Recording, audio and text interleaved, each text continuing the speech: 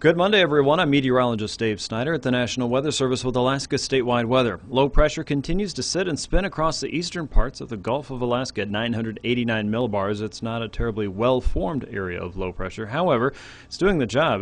Look for some areas of thunder across the central and eastern Gulf this afternoon. That will slowly wane away. Some of that's been very isolated, so don't expect an onslaught of thunderstorms across southeast, but it's out there. Across southern parts of southeast and the inner channels, light rain will continue from this afternoon and into this evening. And if you're north of the Alaska Range into the 40-mile country, well, a winter weather advisory continues for your area, as well as the northern slopes of the Alaska Range into Denali.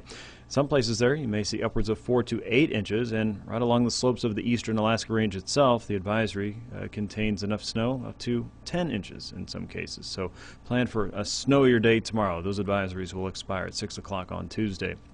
Tonight, look for continued snow chances up and down the Brooks Range. Most of that will be fairly light and include areas of flurries and fog, especially as you head northward toward Barrow and the northern point of the Arctic coast.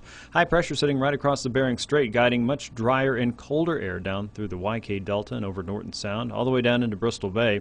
As moisture returns from the Pacific, look for that to create areas of fog and drizzle across the central and eastern Bering Sea, and that's flowing into low pressure coming off of the eastern side of Siberia. That's pretty weak right now, but it looks like it'll strengthen in the next 24 hours.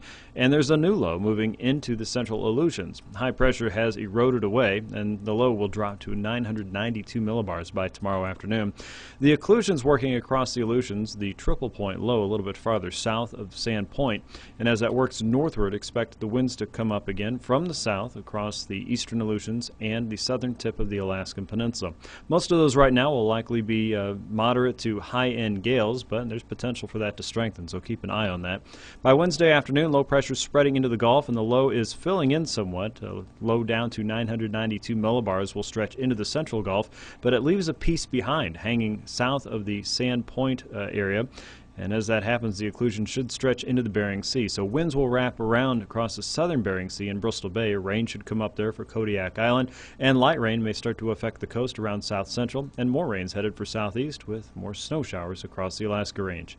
With Alaska statewide weather, I'm meteorologist Dave Snyder.